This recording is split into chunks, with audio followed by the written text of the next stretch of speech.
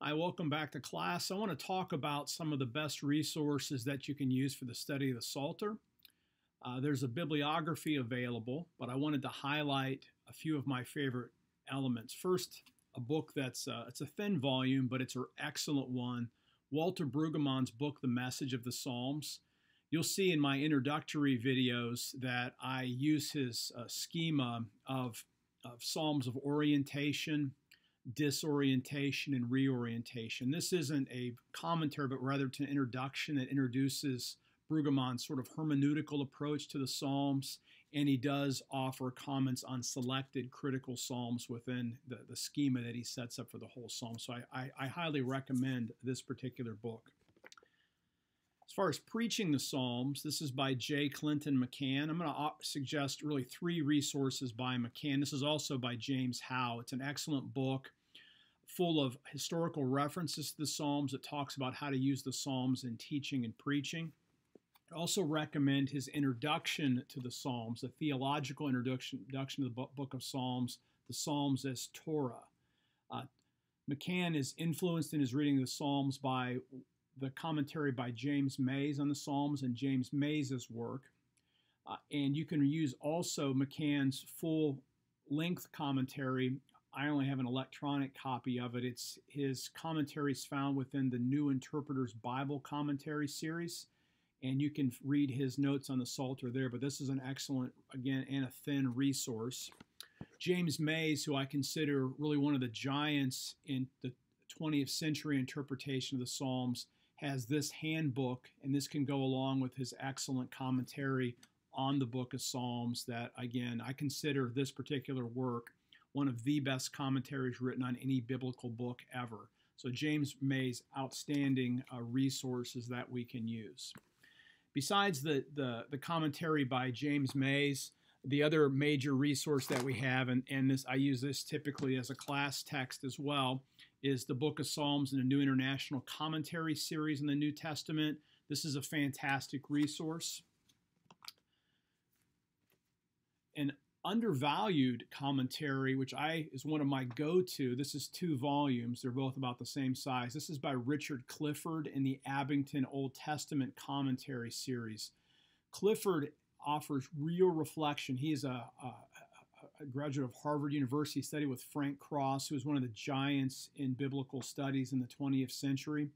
And Clifford brings his reading skills as a Roman Catholic priest, along with his Old Testament chops, to offer a really penetrating commentary that does an excellent job in really a short space on each of the Psalms. A 1-volume commentary that's quite good is by Peter Broyles in the New International Biblical Commentary series. Again, excellent insights. This commentary is often on sale in either electronic forms or even hard copies, so you want to watch for this one because this is an outstanding resource.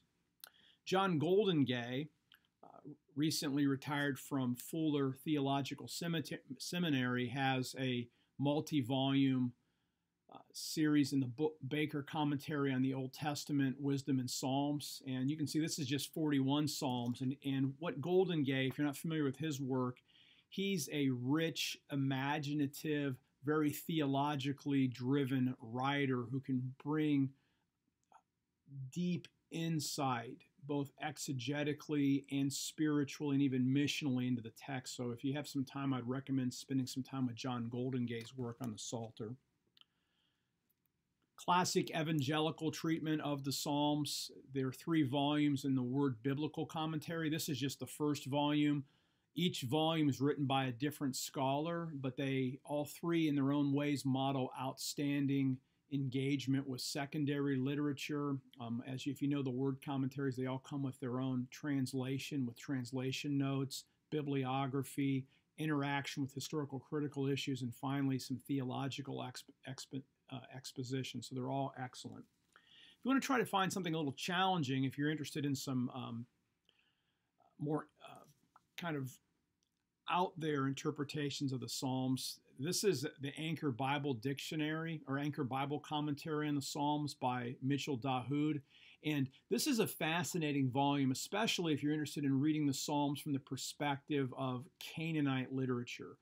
Good or bad, Dahoud was a student of the Ugaritic literature, so he reads the Psalms in a sense to gain the insight and brings insights or attempts to bring insights from the Ugaritic literature into the Psalter. So he often has some fairly imaginative reconstructions of Psalms, but if you're interested in some kind of a classic commentary that's important in the history of interpretation, I would suggest having a look at this particular volume.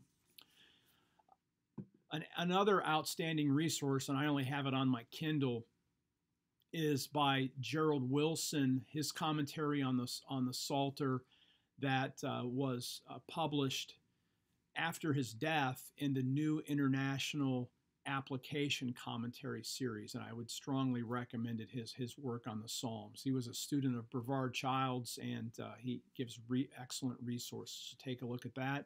You can also, again, look at the written bibliography, but I did want to point out some of my favorite resources in case you want to consider expanding your library. If you have any questions, let me know. Again, I'm Brian Russell. It's a privilege to have you in class, and we will talk to you soon.